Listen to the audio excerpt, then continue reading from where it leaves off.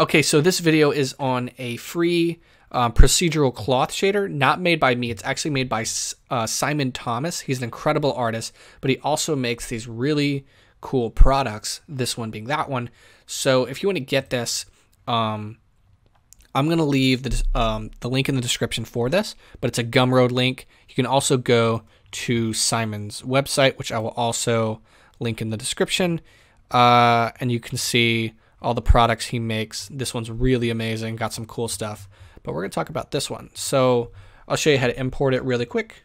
Just go to File, Append, and then find where you placed the folder or the blend file, this one calling knitter, and then going into material, and then just append all those. And then you can find them in the shader menu on the drop down.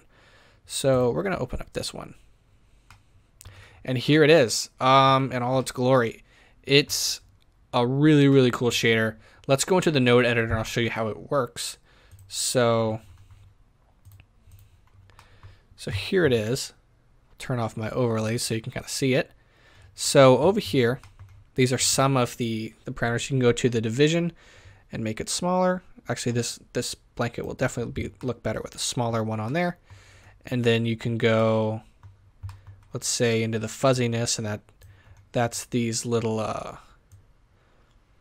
actually, never mind. But yeah, that's the fuzziness, kind of makes it a little less clear of how, you know, that's put in.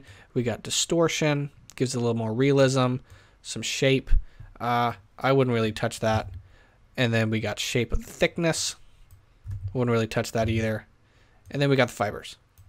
So down here we have the color of our fuzziness. It's these little squiggles here. You can go change the color of them, leave it at default. And then over here we have a couple more. We can change the overall color of this. Get maybe a color like that. And then you can change this right here. See, what do we want? Let's put it right about there. And then you can sort of edit in the color ramp the size of these. You can kind of make it now a striped blanket if you want. And so that's this one. Also, we have two more. This compose color. So you can give a little bit of randomness in that. Some clarity. And yeah, so that's this example. Go to the other one. Let's see. This one. This one's really cool. I love this one. So you can go back. It still has those same in the knitter base settings right here. Same ones, basically how it works. Fuzziness. Up here we got some more. We got a couple other ways to play with it. Sort of messing with it. And then of course we have our colors. And yeah, that's basically the how it works. It's amazing. It's definitely going to come in handy for some of my renders that I want to do. I was actually looking for something like this last week. Thank goodness he released this today. But it's incredible. It really is amazing. And I'm so happy that he released it for free. This is something I would pay for. So yeah, feel free to go download that and send him a note, tell him thank you. And yeah, thanks for watching.